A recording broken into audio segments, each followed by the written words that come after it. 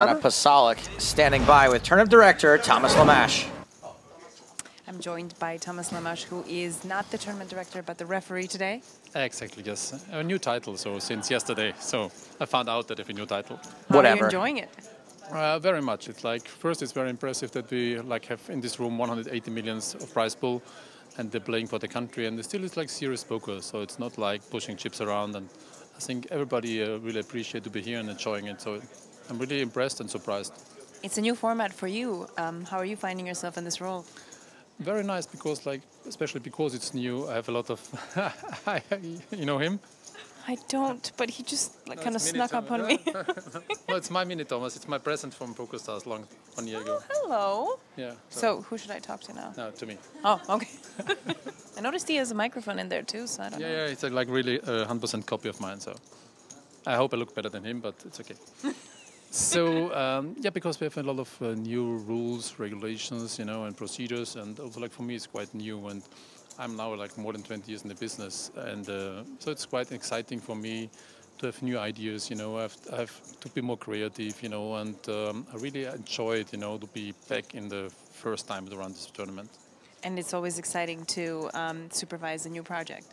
Yes, that's for sure. So, and I know a lot of the players and the staff, and also my staff. Everybody is so excited to be here. The dealer says it's like a very good atmosphere. It's a different setup, And especially, I have a discussion with Patrick Well before. He said that's stupid. The rule is stupid. It's just also the player get used that it's like a new format of poker. It's not like the basic. The winner had all the chips. So in our format here in the quarterfinals, it could be happen, that the winner is just a chip leader and not busted all the players. And where do you think this is going to go from here? I think it's a very good future, because it's the first setup and the first start, and I know that it's already successful from the player side and also from the viewer and from the live streaming. And I think Alex Tribe from the GPI going exactly the right direction, what it has to go. So away from the flop shot, away from the poker graphics, and more into sports and entertainment. So nobody wants to watch poker anymore with flop shot and graphics and percentage. So I think it's the first step in the really right direction. I know last night there was some talk about favorites. I know you're not supposed to have any favorites. I'm not allowed to have a favorite, Are we seeing any teams that we were not expecting to do so well, or teams that are not doing so well and we're kind of surprised by? Yeah, at the moment, Italy, Italy, in the opinion of players, Italy is the worst country of poker, and it's just gaming, and blah blah, and they're just surprising at the moment. So the last round was very good and successful, so they're surprising me a little bit. And yeah, Germany, as usual, they are still on the top, and I still also Ukraine has still a chance, to have a comeback, and this makes this format very interesting. Everything will decide in the 5th round of the quarter and not before. So we have another one heat after this one. The players are going to go to bed, then they're going to come early tomorrow. Do you think that's going to affect them? No, they're used. To win a big tournament, every player knows you have to play 5-6 days. You have 10-12 hours a day, you're sleeping short days, And I think if you play for millions of prize pool, you're still more focused and more concentrated and more tired than when you play here for your country.